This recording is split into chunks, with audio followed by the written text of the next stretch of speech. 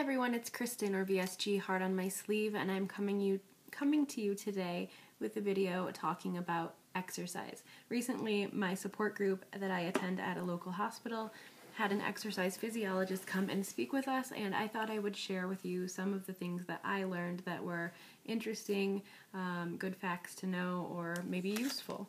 So, sorry, that's an extreme close-up. Okay, first of all, the human body is the only machine that gets better with use. Take that in. It's a good thing to remember, right? It's pretty true. So that's why we want to work out. Goals, he said, that we should be trying to strive for is to burn 2,500 to 3,000 calories per week. And at 6 months post-op, he suggests that you're working out 5 times a week for 1 hour at a time. So a minimum of 5 hours per week. It sounds like a lot, but if you build up to it, definitely doable. Sorry if this seems fast, but I'm just trying to get in all of this information without making a 30-minute video. Okay, so there's cardio and there's strength training. As far as cardio goes, you want to be doing, I didn't know this, 30 minutes of cardio does not achieve what anything over 30 minutes would achieve, and here's why. At 30 minutes out, you've used all of the triglycerides in your blood. What that means, sorry, let me pull up this other sheet so I'm saying this correctly. So at 30 minutes, all of the triglycerides in your blood runs out. So your body starts pulling fat out of your fat cells, which is really what we all want to be doing anyway, right? Otherwise you're running and sweating, just to burn the triglycerides in your blood. Still a good thing, but wouldn't you rather be burning that fat in your tummy or wherever? So he suggests push yourself to get up to 45 minutes of cardio. This was really important for me because I am currently doing the Couch to 5K, which is like 30 minutes of cardio. So if I just jumped on a bike for 15 more minutes or a stair climber, I'd be getting a much better burn for my cardio workout. This is also why hour-long cardio classes like Zumba are a great workout, because you're burning all those triglycerides plus another 30 minutes of pulling fat out of your cells. What else about cardio? It's good to know cardio burns more calories than weightlifting does. That's why it's important to do. However, you should be doing weightlifting as well as cardio. Also, aerobic cardio is good to build your endurance and your stamina. Whereas strength training is maintaining or building your muscle mass. So 2 different things, but both equally as important. And then also know that cardio or aerobic cardio is actually defined as 20 to 60 minutes of uninterrupted rhythmic large muscle movement. So, if you do 10 minutes of cardio, stop for 30 minutes of weightlifting, and then come back for 10 minutes of cardio, you're really not getting as effective as a workout as you could be doing.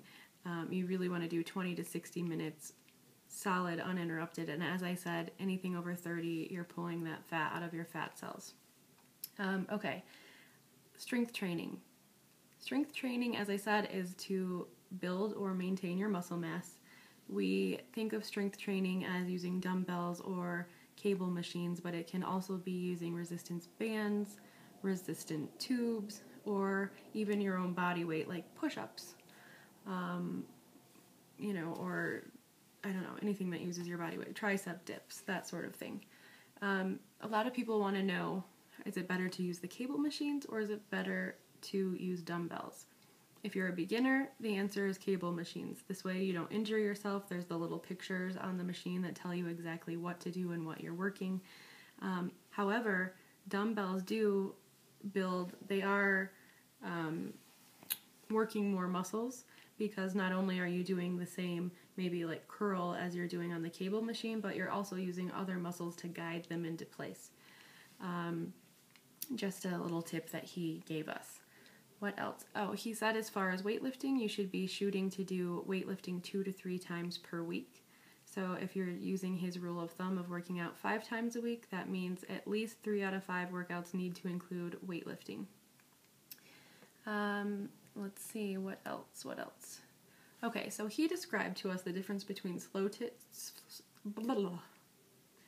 slow twitch and fast twitch muscles. So let me sort of draw this out.